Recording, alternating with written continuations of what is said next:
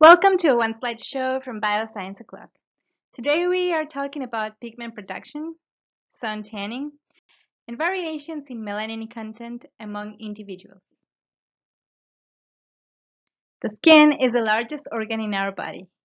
It is the first barrier against chemical and physical agents, against pathogens, and UV rays. The skin is divided into three layers: epidermis, dermis, and hypodermis. Today's focus is on the epidermis, which is the most superficial layer of the skin and consequently the most exposed to the environment. Keratinocytes are the most abundant cell in the epidermis. One of the main proteins they produce is keratin. The other cell type we need to introduce is the melanocytes, which are located in the deepest layer of the epidermis. From there, they extend their dendrites to connect to the surrounding keratinocytes, which in turn regulate the melanocytes. One melanocyte is able to connect to up to 36 keratinocytes. Melanocytes produce a pigment called melanin. There are two types of melanin: eumelanin, which is a brown-black pigment, and pheomelanin, which is a red-yellow pigment. These two types of melanin differ in color, chemical composition, and physical properties.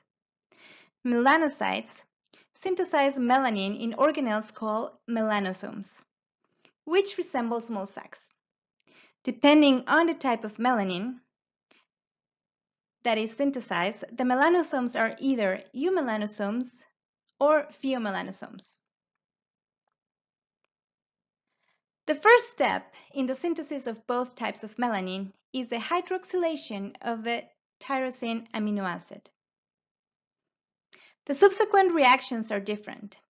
The synthesis of eumelanin involves the enzymes tyrosinase-related protein 1 and 2, or TRP1 and TRP2. Pheomelanin synthesis depends on the availability of cysteine amino acid.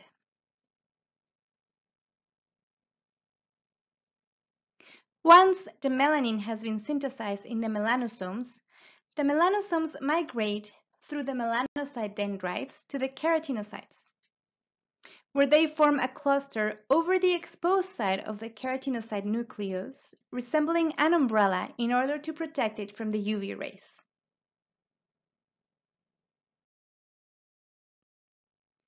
What happens when we get tan?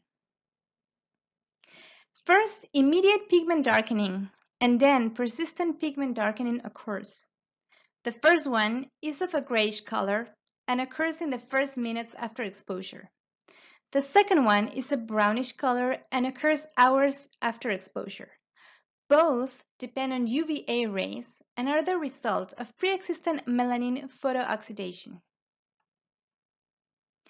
After pigment darkening comes delayed tanning.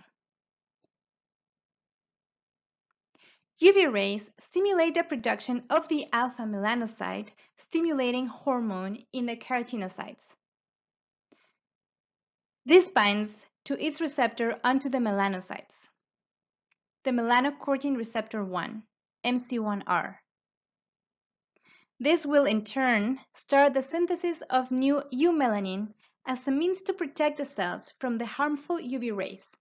However, this protection is very limited. Melanin is the skin's pigment, but which melanin-related factors affect our skin tone? In a study published in 2002, a group of scientists measured the total melanin content, as well as the eumelanin and pheomelanin in samples obtained from people from different ethnic backgrounds. Each ethnic group had 8 to 10 participants. The ethnicities were African, Indian, Mexican, Chinese, and European.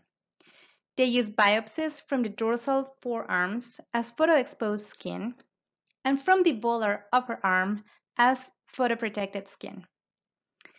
They found that the total content of melanin, meaning both eumelanin and pheomelanin together, is higher in groups with darker skin tones than those with lighter skin tones. The quantities are micrograms of melanin per milligrams of epidermis.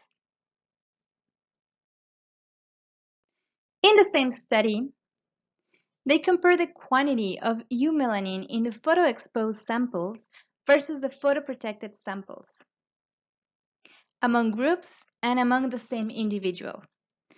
They observed that the groups with darker skin tone had higher content of eumelanin than those with lighter skin tone.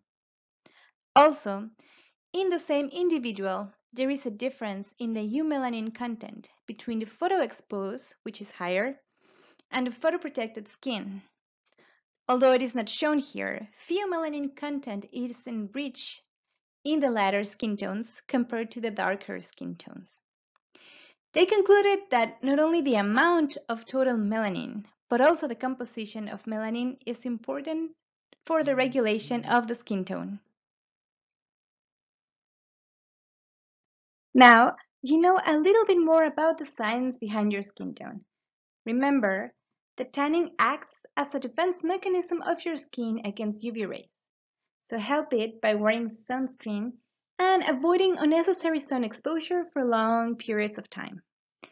If you enjoyed the video, like, share, and subscribe to our channel, and until the next One Slide Show.